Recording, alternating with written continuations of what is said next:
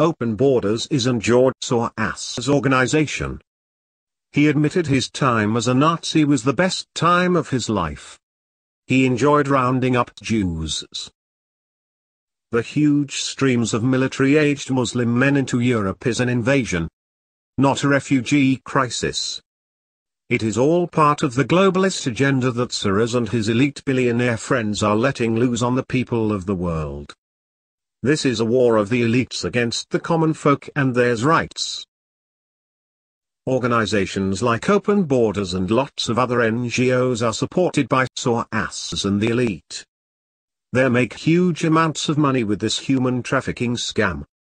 And have even more often than not, tax-exempt status. Which is scamming the normal people of their birthright and their money by taxing them to death. This is just another form of enslavement and the old feudal system in a new coat. The border crisis in the US is also organized by these organized human trafficking crime groups like Open Borders.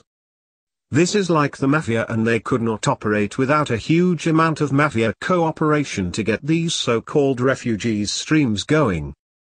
The MSM is also part of this huge organized crime gang, which operates these human trafficking circle. That is why the MSM propagates this narrative. Turn off your television. The MSM is not your friend.